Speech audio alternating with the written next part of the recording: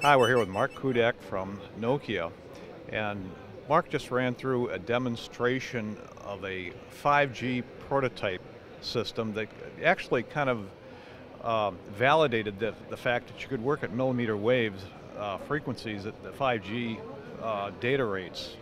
Um, Mark, explain to us the significance of that demonstration and what you were really showing. Okay. So at Nokia, we're looking at the next generation of cellular 5G.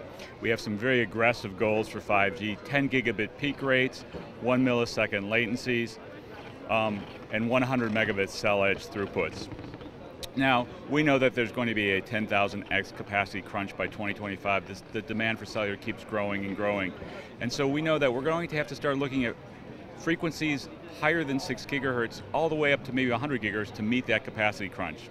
So at Nokia, we believe 5G will exist below 6 gigahertz. It'll also exist above 6 gigahertz up to 100 gigahertz. So we look at both centimeter wave and millimeter wave technologies. And what we demonstrated here was perhaps at the high end at 70 gigahertz, where we're looking at opportunities of large bandwidths up to 2 gigahertz bandwidths in small devices for small cell deployments, maybe 120 meter site-to-site deployments. This demonstrated that you can deliver the 5G rates of 10 gigabits per second using millimeter wave technology with a 2 gigahertz bandwidth and 2-stream MIMO.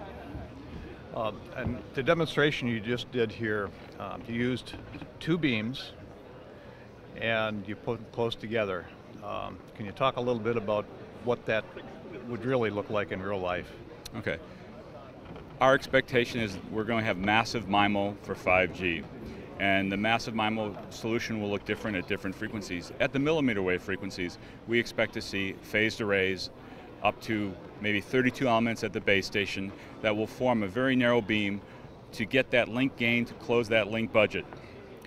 I would expect that 5G millimeter wave systems would be built on top of small cell deployments with 120 meter site-to-site spacings, providing this high capacity and offload.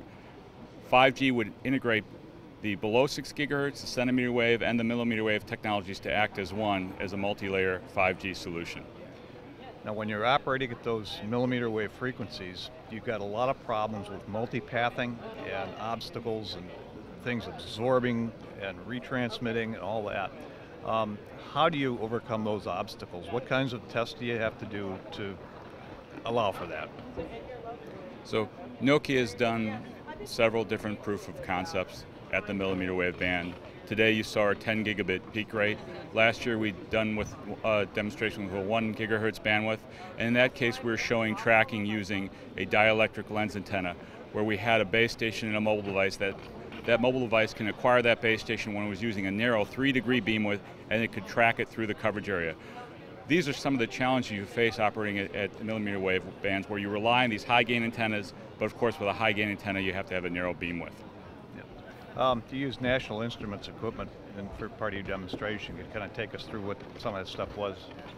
So we've implemented our millimeter wave technology on LabVIEW FPGA, and the PXI platform to do our baseband processing. In this case, we've actually worked with an eye to do some demonstrations with 70 gigahertz transceivers. Great, Mark. That's really good. We really appreciate that. Thank you. You're welcome. It's been a pleasure.